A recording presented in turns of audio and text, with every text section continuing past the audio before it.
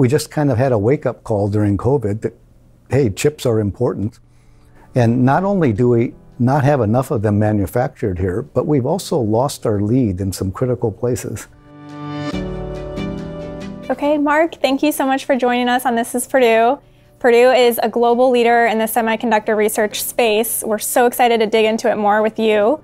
Tell us a little bit about your role. Well, I have this unusual title. I'm the Chief Semiconductor Officer for Purdue, and I'm quite certain I'm the only Chief Semiconductor Officer in the U.S. But it's, I think it's a reflection of the commitment that Purdue has. As one of the largest STEM universities in the country, we feel it's our responsibility to help the nation with the most significant challenge that it faces right now. So I'm working with an incredibly talented and hardworking group of faculty on a lot of different initiatives having to do with workforce and economic development, also working with a team in the state to bring more of this industry to the state. So walk us through what a semiconductor is. Why is this important? You've said that if we didn't have semiconductors, we would be living life like it was the 1950s still. Well, so what is a semiconductor? So I think most people know what a metal is, right? A metal conducts electricity well, and an insulator doesn't conduct electricity, like glass. And a semiconductor is somewhere in between. So you think, what's the big deal? The big deal is that by introducing small amounts of other atoms in a semiconductor crystal, you can dramatically change its properties to make it more metallic or more semiconducting. And that's how we make electronic devices like the transistor, which is the basic building block of all electronics. And it's made everything possible that we think about today. These smartphones that we carry around, they're chock full of chips. There are a few thousand chips in every automobile. I mean, it's hard to imagine life without semiconductors. Absolutely. And why are they so important? Why is this research that Purdue is doing so important? Well, so the CHIPS and Science Act really has three objectives. One is to bring more semiconductor manufacturing back to the U.S. Because, the technology was invented here, but over the past few decades, we've outsourced more and more of the manufacturing. And we learned during COVID, how vulnerable we are to chip shortages in our supply chains. So we won't bring all of the manufacturing back here, but we need to bring a significant fraction back here. The other is that everything that we aim to do in terms of addressing all of the grand challenges we have will require more computing and more chips. The energy, clean environment, health, everything is going to rely on improved semiconductor technology. So we need to continue to advance semiconductor technology, regain our lead, and that's what the CHIPS Act is all about. Now, how did Purdue become such a global leader in this space? Walk us through that. Well, we have a very long history in this space. We're celebrating the 75th anniversary of the invention of the transistor this year. And that's the basic building block of all electronic systems. A chip can contain as many as 100 billion transistors these days. And it was invented 75 years ago at Bell Telephone Labs. But Purdue was a hotbed of semiconductor research before that. In the 1930s and 1940s, the techniques that Bell Labs learned to grow high-quality semiconductor crystals, they learned from Bell Labs. So we go back a long time. The most common transistor that is used these days is called a silicon MOSFET. That was demonstrated for the first time in 1959 at Bell Labs by a Purdue alum, wow. Mohamed Atalla, a mechanical engineering alumni. So we've been teaching semiconductor courses since the late 1960s. We've been a major supplier of talent to the semiconductor industry for decades. The research and innovation has been important. So every Tesla automobile has 48 silicon carbide power MOSFETs in it. That transistor was invented at Purdue, was demonstrated in the Cypress lab inside the Birck Nanotechnology Center by Jim Cooper, a faculty member here. So we have a very long history in semiconductors. What do you think would happen if Purdue wasn't doing this research? Others would, right? Others would step up. And I don't quite know how to answer that question. we probably have one of the largest concentrations of semiconductor faculty of any university in the nation. And it's more challenging to do this kind of work. You need expensive laboratory facilities like the Birck Nanotechnology Center. So it makes it difficult for many universities to really have a substantial presence in this field. We're one of the few. I think you answered it perfectly. Okay. We've heard from President Chang about Indiana kind of becoming Midwest Silicon Valley.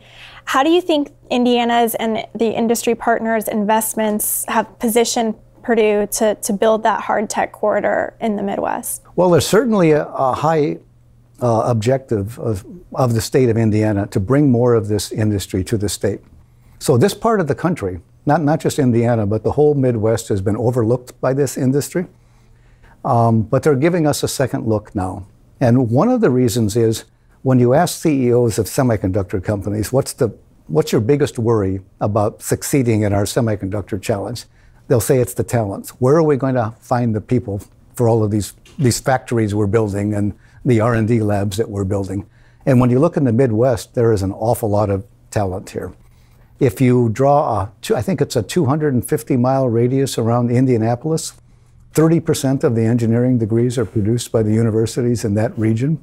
So this is really an untapped source of talent. The other thing that these companies live and die by is innovation.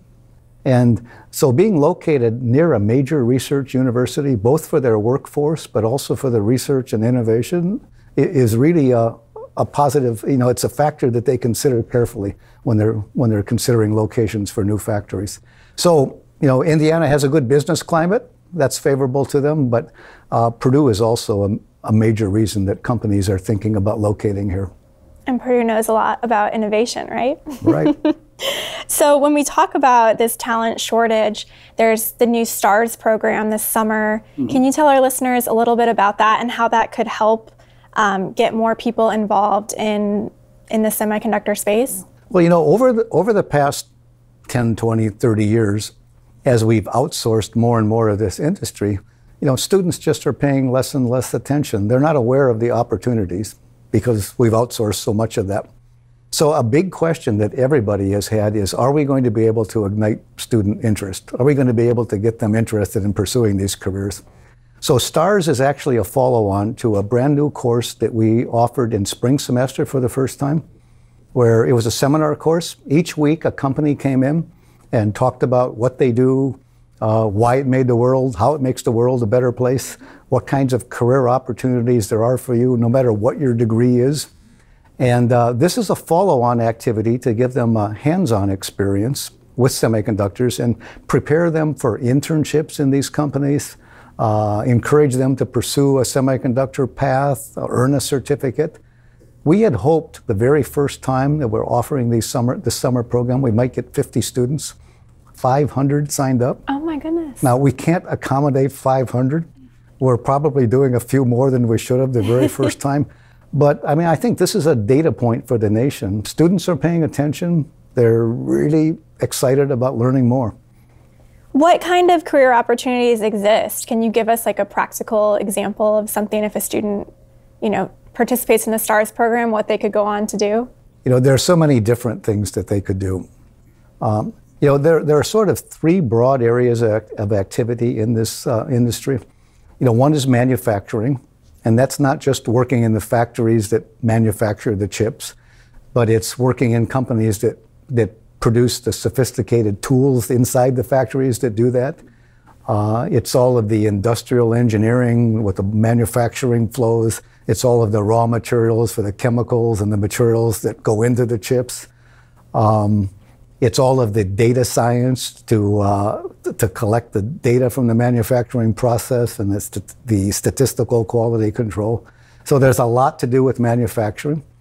The other is designing chips. So chips have gotten extremely sophisticated. More and more companies are concluding that they need to design their own chips because they're the differentiating factor between products. High-end, leading-edge chips with billions of transistors, they can take a team of hundreds of engineers. So that's a really sophisticated, interesting process with lots of career opportunities there. And then there's the packaging and testing and reliability after the chips are manufactured. So really, whatever your degree is in the engineering, the physical sciences, data science, computer science, there are opportunities for you in semiconductors. Why do you think it's important to get students kind of in that pipeline young? Like, is there anything you all are doing for, Indiana high schools to teach them about semiconductor research? Well, so that's an interesting question too. There's a lot of discussion is going on. So, for the last 15 years, I think every year Purdue has set an enrollment record. Yes. We don't actually have any shortage of students right now. Now, longer term, the demographic trends, we need to continue to work on that. One of the challenges that this industry faces is that if a student doesn't have algebra by 7th grade, it's unlikely that they're going to get into an engineering or a physical science program. Right. So pretty much the pipeline is fixed for the next decade. And what we need to do is to encourage more of these students that are on their way to engineering and careers, science degrees, to think about opportunities in the semiconductor space. We had the honor of having President Chang on the podcast. He said Purdue is the most consequential public university in America. That's what he believes. How does the semiconductor space and research, how does that correlate with what that statement means to you? Well, I think that's an interesting statement, and it's a good challenge for Purdue. A university that wants to be the most consequential university in the nation should address the most consequential problem that the country currently faces, and that problem is the semiconductor challenge, because it underlies everything else that we want to do. So I think the fact that we have made this not only an engineering priority, but a university priority, that we feel we have a responsibility to help the nation address this challenge. That's what the most consequential university would do. I love that. That's amazing. So when we talk about Discovery Park and all of these companies are investing their money, they want to be right on Purdue's campus. What is the importance of this, and how can that also help fuel that pipeline and research at Purdue? For years, we've kind of struggled here at Purdue. We've been a major supplier of talent to this industry, but they leave Indiana and they go to California, Sure. Texas, New York, and other places. So I think having more of this industry close by will do a lot. It'll provide opportunities for students. Skywater is talking about having a significant number of its workforce be co-op and intern students. It'll provide research opportunities for faculty to work on the challenges that these companies have. So you just look at what Silicon Valley has been able to do for Stanford and Berkeley. So this kind of relationship with companies that are nearby is really important and will do a lot for us. That's interesting. When you look at the future and how Purdue is shaping this whole industry, what do you see personally? Where is this going? Or, Yeah, sure. I don't know. Where do you see it going, like, in your opinion? I'm old enough to remember Sputnik, and we're sort of, it feels like a Sputnik moment. Suddenly my mother is saying, I'm reading about chips, and this is what I've done my whole career. And, suddenly everybody, is aware of this. And we just kind of had a wake-up call during COVID that, hey, chips are important. And not only do we not have enough of them manufactured here, but we've also lost our lead in some critical places. And I think when we look at what we need to do in the future, and we realize how important it is, this technology is, we need to regain our lead.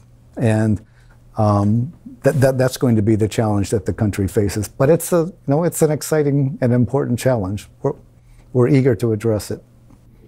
I want to go back to, you've mentioned a couple times during COVID, we kind of saw the consequences of a chip shortage. For our audience who didn't maybe know that, can you walk through that a little bit? I think the chip shortage hit most people when they found out they couldn't get an automobile. Because who understood that there were 1,500 to 3,000 chips in every automobile? Right. And suddenly the auto manufacturers couldn't obtain the chips that they needed. So that was probably the thing that was apparent to most people. Everybody was working at home. buying computing equipment that's chock full of chips. That created shortages. So I think that just raised everyone's awareness about, hey, there's maybe a chip in my toothbrush. There's a chip in everything. Yeah. So what do you think the most exciting part of your semiconductor research is? My own research, let me talk, first of all, more generally. Okay. So this is a really exciting time because for the last 60 years, this technology has accomplished amazing things. But it was done with a very simple idea. In about 1965, Gordon Moore noticed that every year or two there were twice as many transistors on a chip. And the electronics became twice as powerful and it hardly cost any more. And we've been doing that every 2 years for 60 years. We've just been making transistors smaller. We put more of them on a chip. We do it again in 2 years. We do it again in 2 years. We do it again in 2 years. And that's exponential growth.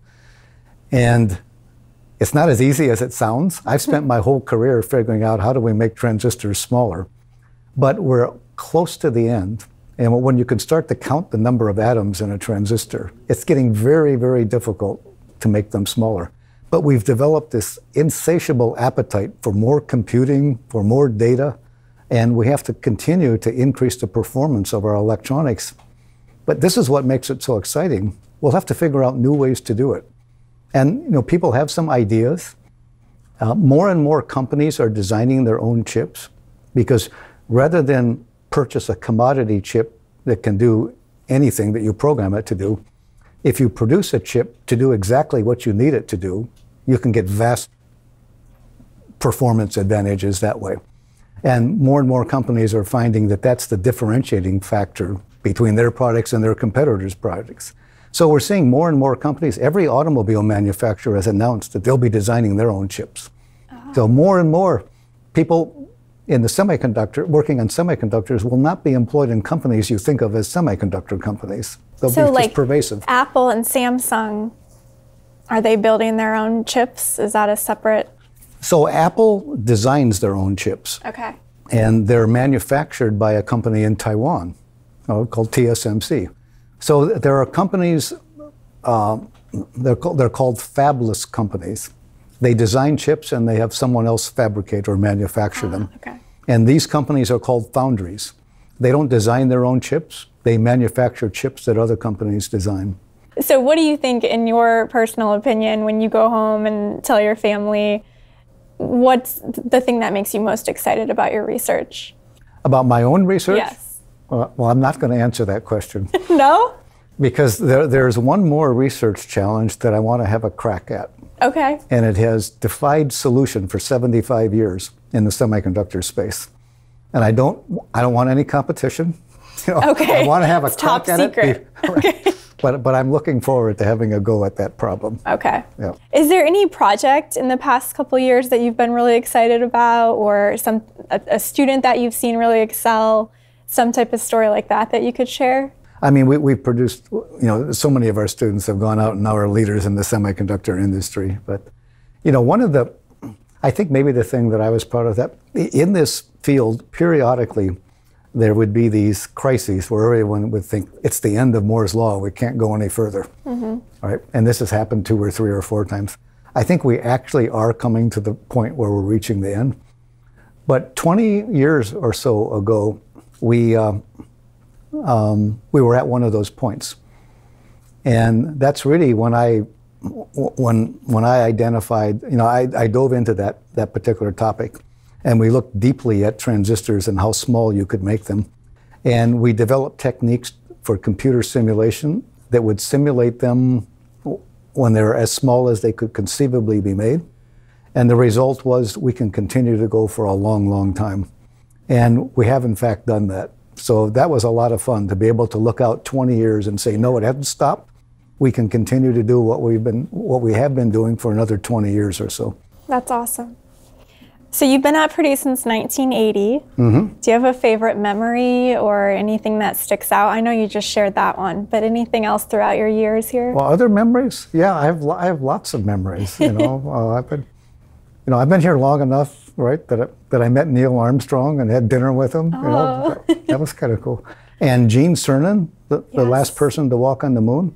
So I was his faculty host the last time he visited campus.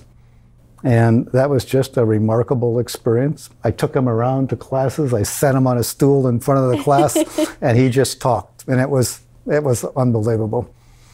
I was on the search committee that ended up bringing Mitch Daniels to campus. That was an interesting experience. Yeah. So yeah, there have been lots.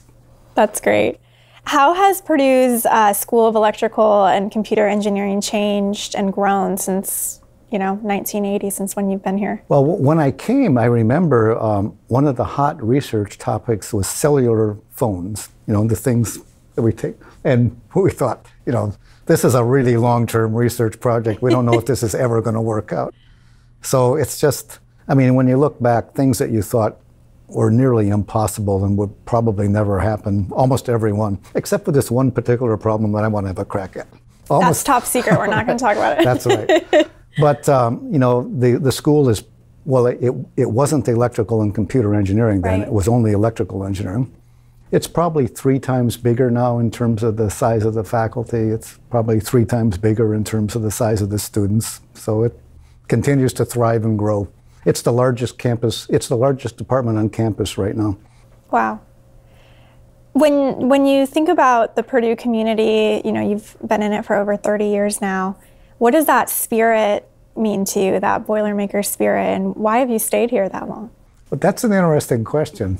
People ask me, why have you stayed here for so long? Because, my original plan was to stay for 2 years. But, a big part of it is to people. I have amazing colleagues. And if I were to go elsewhere, these people, the reason I'm successful is because I work with these amazing people. And I can't leave them behind. The other is that any time I had a challenge and I wanted to step up and do something bigger, Purdue was always there to support me. So.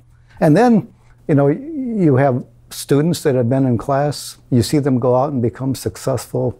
They come back and we give them awards and they talk about how important you were in their, in their career and their development. That's what it's all about when you hear that. Who do you think of when you think of Purdue? Is there a specific person that comes to mind? I don't, there isn't really a specific person. People come and go, but I think there's a Purdue Boilermaker culture that just continues. Yeah. So we've heard that you're a big fan of motorcycles, so we have to dig into the personal side of Mark really quickly. Okay, if you must. How did you get into motorcycles? Is it a hobby from when you were young, or? I treated myself on my first job out of college in the 70s. We were living in Colorado in the foothills of the Rockies, and I bought myself a motorcycle, and we would drive up in the mountains in the weekends, and that was a lot of fun. When I came back here, life got busy with the kids and everything. And as my boys became teenagers, my wife said, you're setting a bad example for the boys. No. They might want motorcycles. So I held off riding motorcycles for quite a few years. And it's only recently that I've had a little more time that I've gotten back with it. And in 2 or 3 weeks, I'm going to go on a trip in the Blue Ridge Mountains. I had a colleague in Baltimore who sent me an email, and he said, Mark, I woke up in the middle of a dream and we were riding the Blue Ridge Mountains on our motorcycles. So that's what we're going to do. Wow. What motorcycle will you be riding? Do you have a favorite one, or? Well, I have 2. Okay. I have a Harley Davidson Fat Boy. That's the bike that Arnold Schwarzenegger rode in Terminator 2. Oh my goodness. So that's a lot of fun. But I have an Indian Springfield, which is a larger bike that I ride when I take longer trips. And that's what you'll be riding with your friend? Right. Okay. Right. Okay. So during the celebration of your service as the interim Dean of Engineering in March, your grandchildren sent some special videos, kind of commenting about what they think you do at work. Mm-hmm. Got quite the reaction from the crowd. Yeah. What did that mean to you? Well, I have a very talented daughter-in-law. She's always doing things like that. And, it's interesting. So that was a very special event. I thought it was a little bit over the top, about what people were saying about me. I get way too much credit for what my colleagues do. Oh. But the one thing that people remember about that event was the video with my grandkids. So yeah, that was pretty special. What were some of their responses? Oh gosh, I don't remember particularly. What does your grandpa do? Well, he scribbles on his computer. Just things like that. What does persistence mean to you? You talked about 20 years ago, you thought that the research kind of might be concluding, and yet here we are 20 years later, and it's robust as ever, right? So what does that word mean to you? Well, I think in that technology, there were so many things. I've been doing this since my first job out of college, and there were things I thought, this will never, ever work. But you just take one step ahead, make a little bit of an improvement, and you keep doing it and doing it and doing it. And it's like compound interest. Over time, it just builds up, and you can get to amazing places. And I think personally, that's the same thing in my career. I've always, you feel you're blocked, you feel you can't accomplish what you want to accomplish. Just try to take a small step forward. And if you keep doing that over time, amazing things can happen. And speaking of small steps, do you have in mind your next giant leap? my giant leap, the next year or two are just going to be intense as the CHIPS Act rolls out. There's so much to do. I'm looking forward to things slowing down just a little bit. I have a couple of books I'd like to finish, and I have this research problem I'd like to take a crack at. Those are the things that I'm looking forward to, yes. We'll have to interview you once you take a crack at that problem and figure out what it was. Right.